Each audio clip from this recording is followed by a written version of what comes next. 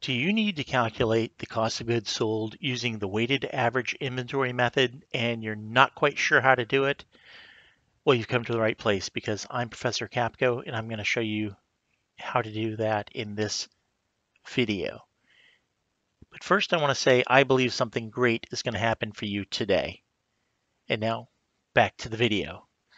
If you're someone who finds accounting tricky, give this video a thumbs up. That way I'll know to make some more of them, making accounting simpler for you.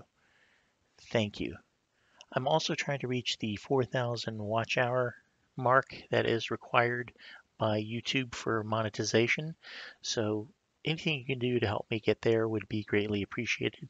I have some longer form videos, including relaxation videos on my channel that you can put on in the background while you're working or studying, and that will help both of us. Thank you. Today we're going to calculate the cost of goods sold using the weighted average inventory method. And the way to calculate the weighted average inventory cost is we take the cost of the goods available and we divide it by the total units for sale. So the total cost of units available for sale divided by the total units for sale. I've got a chart here showing multiple purchases throughout the year. We've got a beginning inventory of 100 units. The cost is $10 per unit, so it's $1,000 is the value of the beginning inventory. And then we've got various purchases throughout the year. The number of units are listed here, and the cost per unit for those purchases. You can see the trend is going up for the costs. Inflation, you might want to blame that on inflation. And of course, for each of these total costs, I'm taking the units, number of units, and I'm multiplying it by the cost per unit, and that gives me the total cost. I won't bore you with those multiplications. I've already entered them in here. And likewise, I've added up the total number of units that are available for sale, and I get 1,100 units. That's total units available for sale. The total cost, I went ahead and added up all of these in this column, including the beginning balance, and I got $13,300. So that is we have here the total units available for sale, and we have the cost of goods available for sale.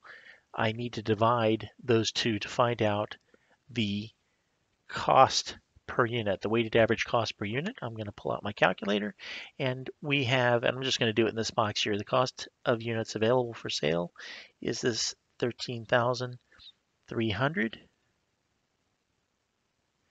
and our total units available for sale, that's this number here. I'm going to divide it by that, 1,100. So I have 13,300, and I divide it by the 1,100.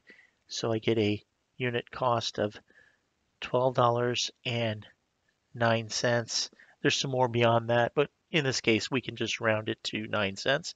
That's our unit cost, our weighted average unit cost. But we're not done.